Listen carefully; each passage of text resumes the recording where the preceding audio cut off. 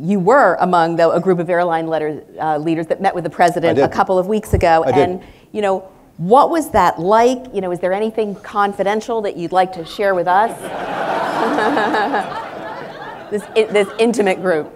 He's he's the same person you see, you know, on campaigning as well as in meeting, which listen, put personal politics aside, right?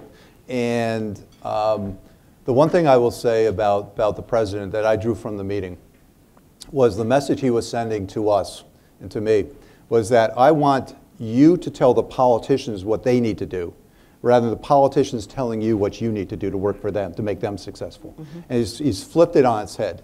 And whether this model works or not, you know, jury's out, who knows? But he's trying to run the country like a business. It's the only thing he knows, right? And he's surrounding himself with some really smart business people who are accomplished and skilled in their own right. And for years, I've always had people come up and say, well, why don't you run for this? Or why doesn't the business community put its best minds out there to help solve the issues in our economy or the issues? Well, guys, we're doing it. It's happening now. So we'll see how it goes. But it was an encouraging meeting.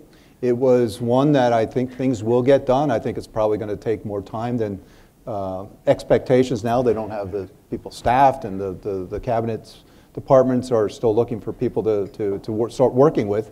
But there was a positive atmosphere, and as a business leader, for me to be in the White House with the president within less than a month of him being inaugurated was awesome. Yeah. Right? It was awesome. And unfortunately, we never had that experience with the prior administration.